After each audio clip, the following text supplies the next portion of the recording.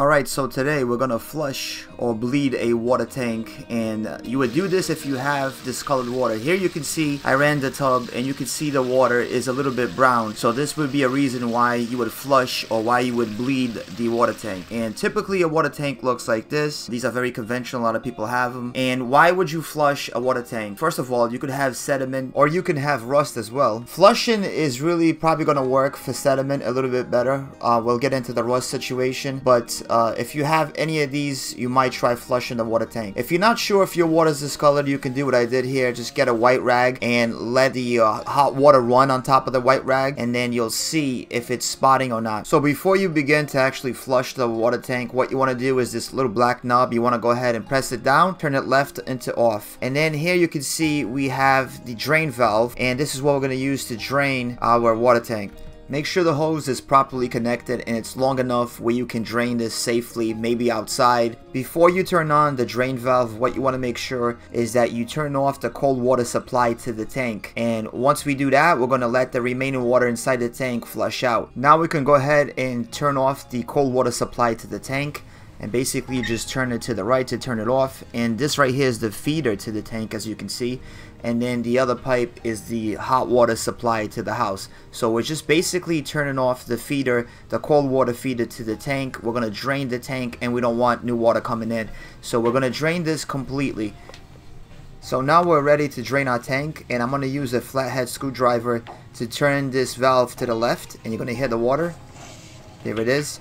Your drain valve might look a little bit different than mine. In my case, it's one of these where you have to use a flathead screwdriver. So now that we have the drain valve turned on, you can see that all that rusted, discolored water is coming out. And what you want to do is you want to go ahead and drain this in a safe area, and you want to drain the tank completely. So once the water stops and there's no more water in there, what we're going to do again is we're going to go ahead and turn on the cold supply water to the tank. We previously turned it off, now we're going to turn it back on. And once we turn it back on, we'll let it run for 5 to 10 minutes and let the water clear out. So I turned on the valve. You can see the water now is nice and clear. I'm just going to let that run for another 5 to 10 minutes.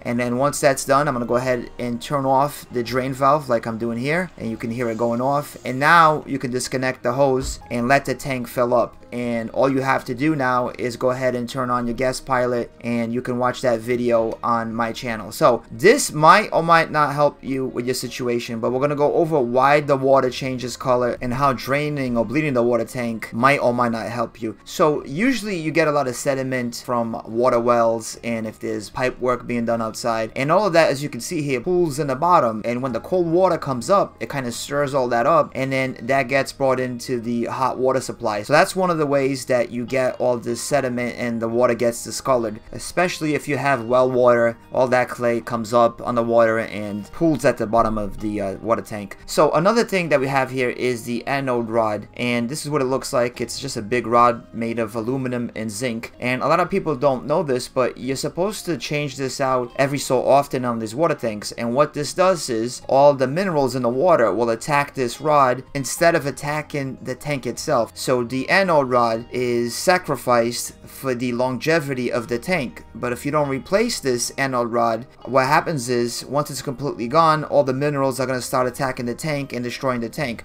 So flushing might initially help you if the anode rod itself is leaving sediment behind. So the first few times that you actually bleed out, it might work, but eventually if the tank itself is completely rusted, you're going to have to replace it. So with that being said, when it comes to sediment, you can go ahead and bleed your tank, you can go ahead and drain your tank, and that might actually get rid of the sediment. As with the rust, sometimes draining might or might not work. So I hope you enjoyed this video. I hope you learned something. If you did like the video, let me know, leave a comment, subscribe, put a like.